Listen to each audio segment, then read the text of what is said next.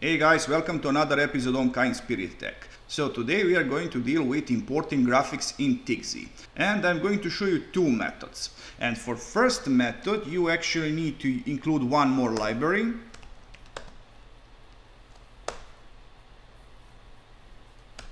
It's the color box with option skins, and we are going to draw path with option fill stretch and image of my PS3 controller.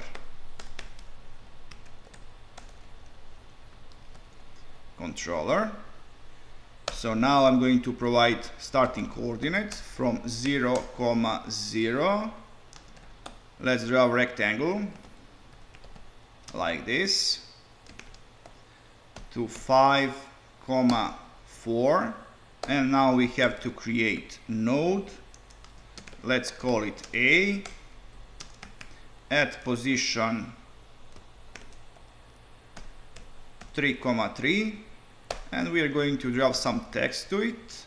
Let's say color is going to be white because this image is pretty dark.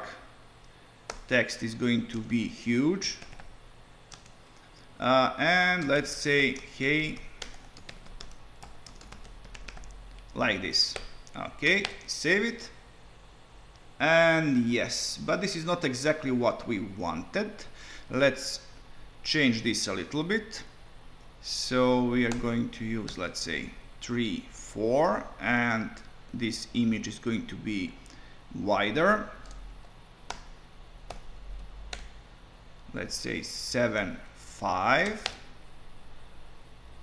but I'm going to put this text a little bit lower.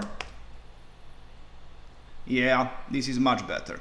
So this is one method, and for second method you actually don't need this package included. We are going to create node directly like this. We are going to anchor, let's say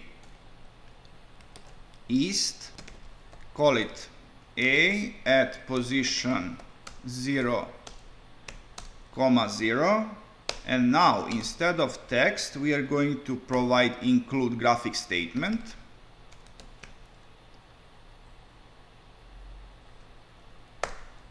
And provide path. Okay, but we are going to scale it a little bit. 0, 0, 5. Don't forget semicolon at the end. And now I'm going to copy this to create one more. Just this is going to be anchored to west side. Call it B at position, let's say 10, 0. Scaling and path, it's okay. And now I'm going to drop those. Better to say line in between. So from node A to node B. Okay, save it. And yes. So guys, this is all for this episode. I hope that you are going to like this content, so please subscribe and see ya.